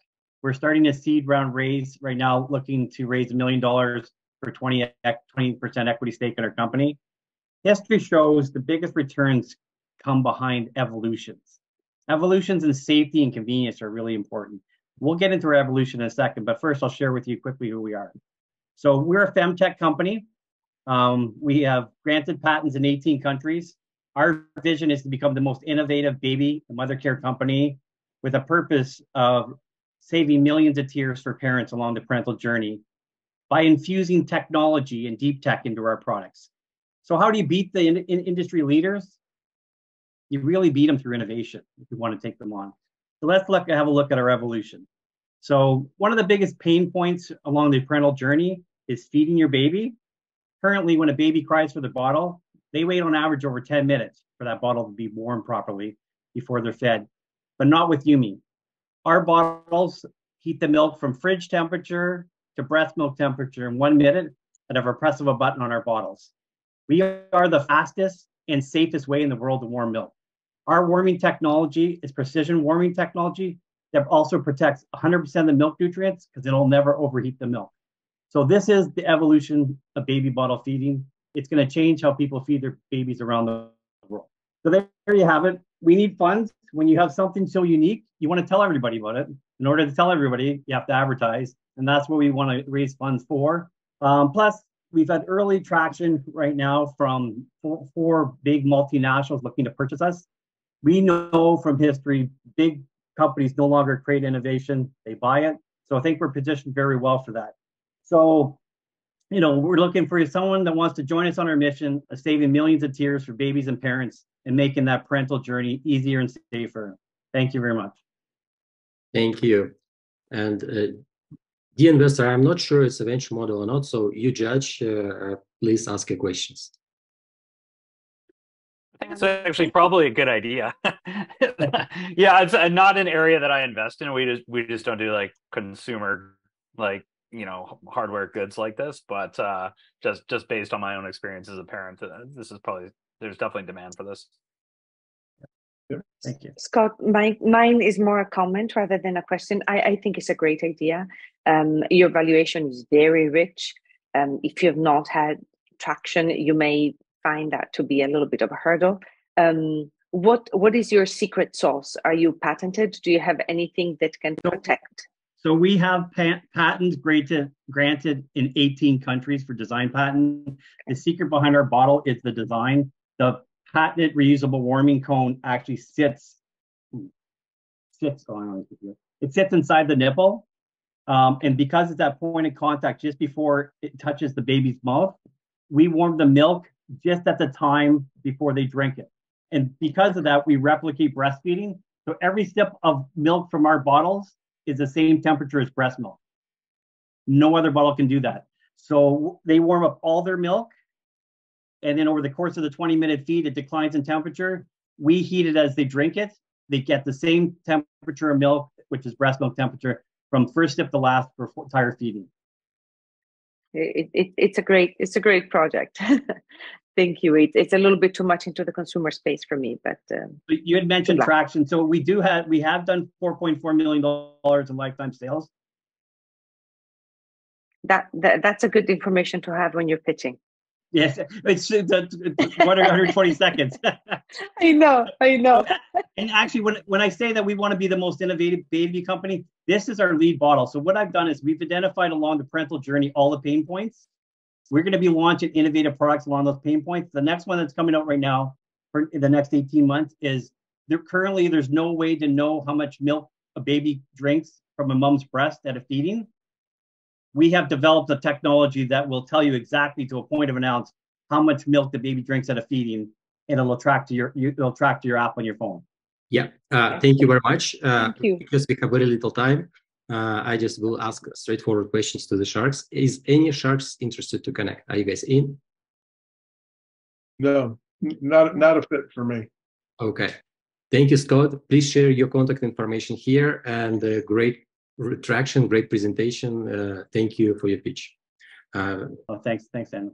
We're moving on, and we have two more startups. Hopefully, both will make it to the end. Paul Brizek. Paul, you ready? Paul, how are you? All right. Yeah. Great. All right. Happy to make it. So nice to meet everybody. My name is Paul Brizek. I'm an evening weekend MBA at UC Berkeley Haas. I'm coming in with a bunch of technology consulting software experience. I'm building a startup called Carbon Trace. Carbon Trace is carbon emissions tracking and insights as a service for enterprise. This is playing into the overall compliance rules that we see changing the landscape, including the Inflation Reduction Act, CBAM in Europe. Amazon just announced that by 2024, all of their suppliers are going to have to disclose their carbon emissions. And when we talk about that, we're talking about scope 1, 2, 3. The problem with scope 3 is extremely hard to calculate, even if you're ready to do it. So there needs to be a lot of AI built into the solution. So we're building, just was accepted in finalist at UC Berkeley STEP, which is a non-dilutive accelerator, and also won a Berkeley Haas seed funding grant. So I'm currently pre-seed, building a prototype. Gartner has estimated that carbon accounting is going to be a new accounting imperative comparable to Sarbanes-Oxley in 2002. When Enron and WorldCom cheated and the IRS changed all the rules, companies were just simply not prepared for all of this accounting and reporting that was required, ended up costing the enterprise over $1 million a year. So something similar is about to happen. We also see the effect of voluntary carbon offsets. The demand is about to go 100x, according to McKinsey, and with a CAGR of over 40%. So CarbonTrace is building at the intersection of carbon accounting, Web3, and AI technology. I have backing with UC Berkeley faculty. I'm building a team strictly with Berkeley founders, including some MBA who are experts in the sustainability field. I'm a second-time founder myself, with launching an iOS app called Candor that had celebrity partnerships back in 2015. So we're currently seeking $500,000 in the form of a safe note. So thanks for hearing me out. Please join us and help save the world and companies reduce their carbon emissions. Thank you very much. Sounds like an impact project. Dear Sharks, your questions.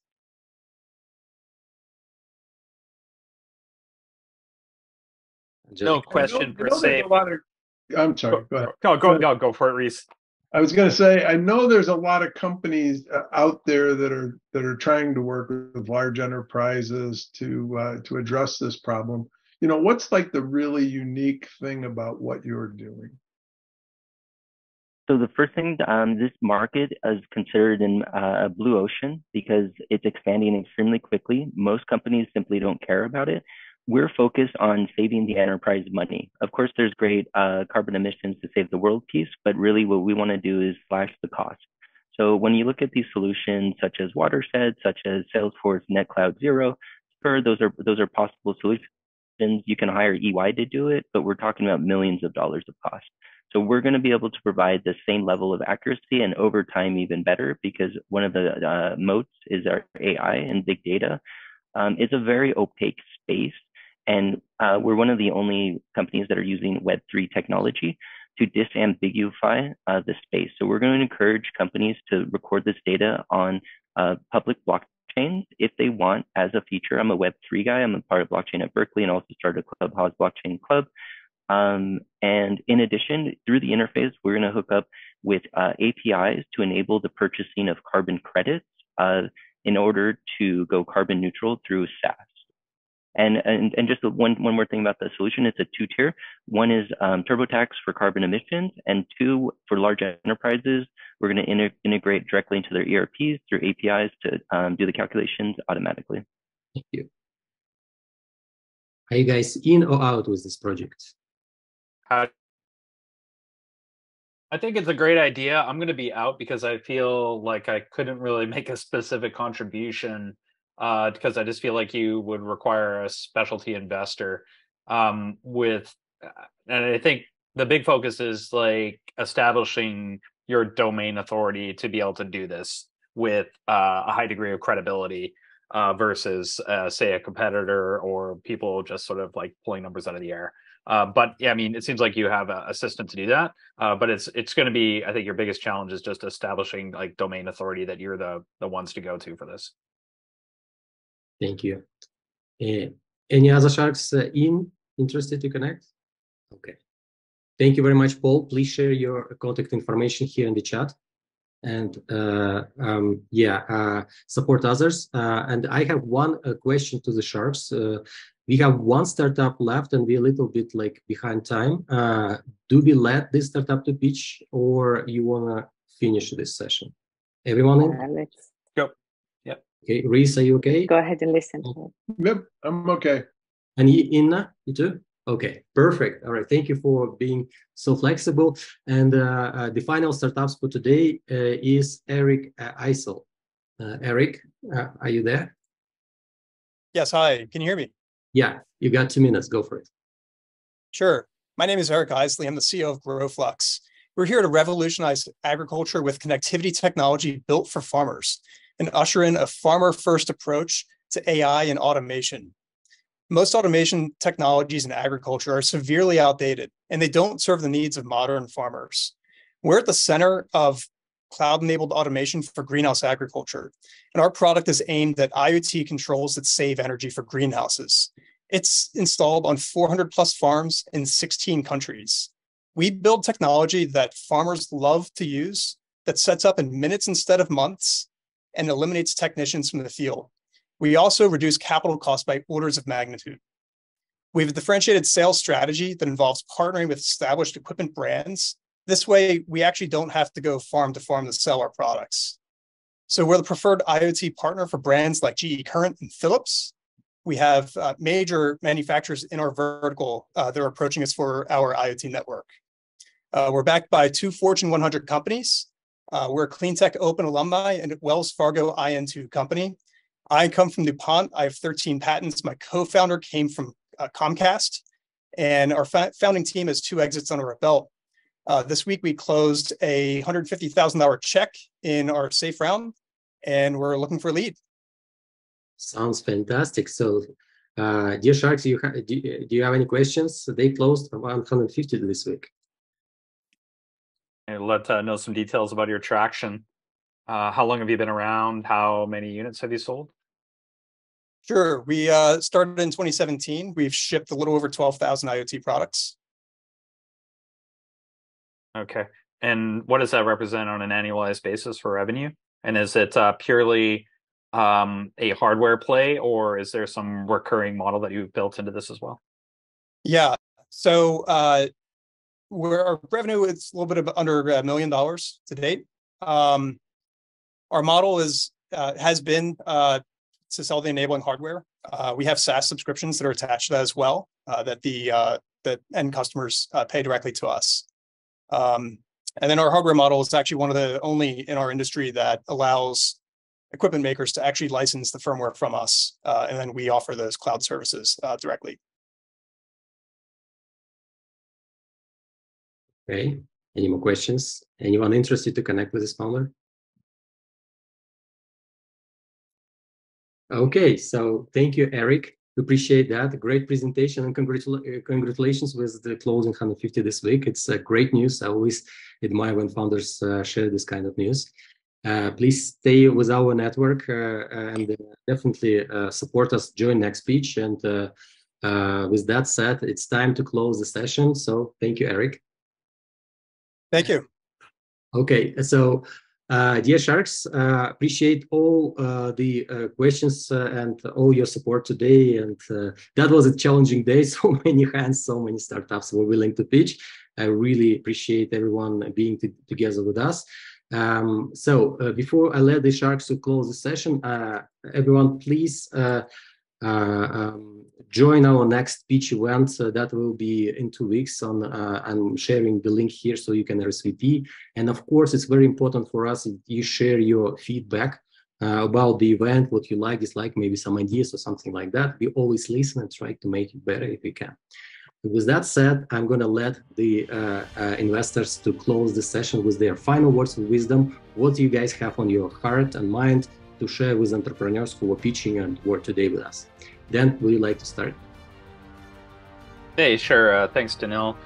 Thank you, everyone who pitched today. Really appreciate it, and I wish you all the best of luck. And for anyone who didn't get a chance to pitch, also the same.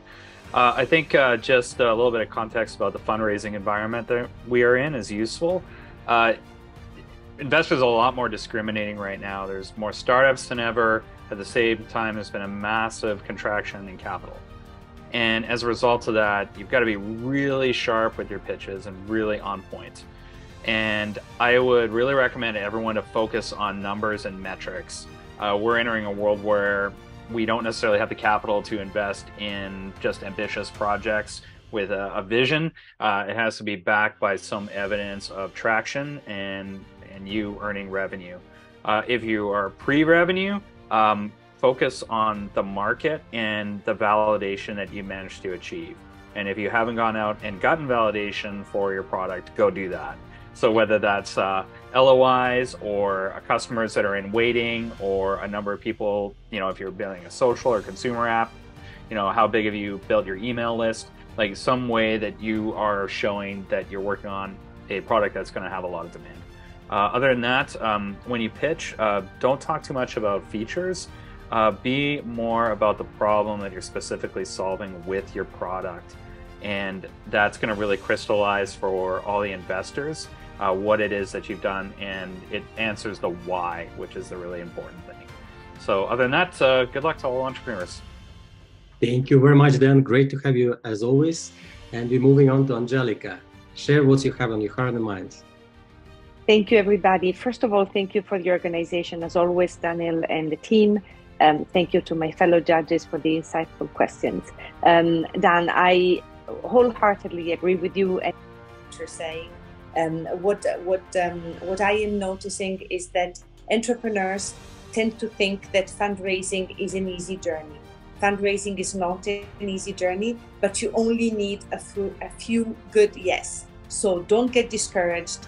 Do what Dan was telling you about. You're going to hear a lot of no's. Try to take them all as learning opportunities. And do remember that the entrepreneurial spirit of technology and innovative startups is what makes the world go round.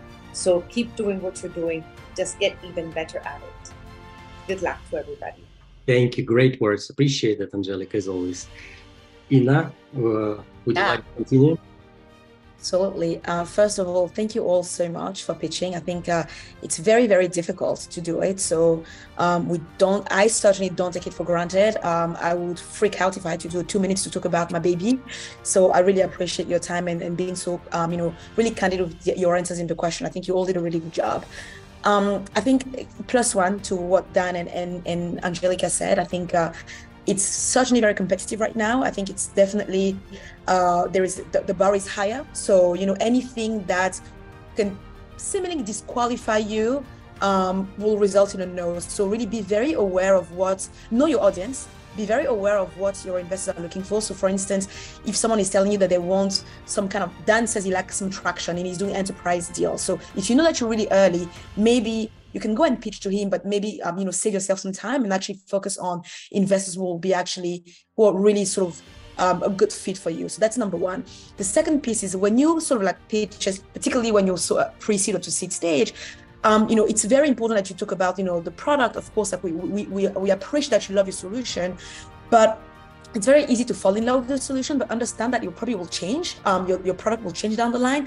So I think it's more important for you to really try and convey us how you can grow, how can this be big? Because ultimately, as a VC, of course, I want to help you, but I also want to generate some return because that's why I'm in business. And I really want to understand how big of a market it is. So I'm not talking about your TAM, but really how big is your obtainable market and how can you continue to stretch it as you go? And so how do you go from that, like I said, 1 million, 10 million, 50, and so on and so forth. I think that's one piece where I see a lot of founders not being able to articulate that and having a vision around that. And so and then the last piece is that treat the fundraising process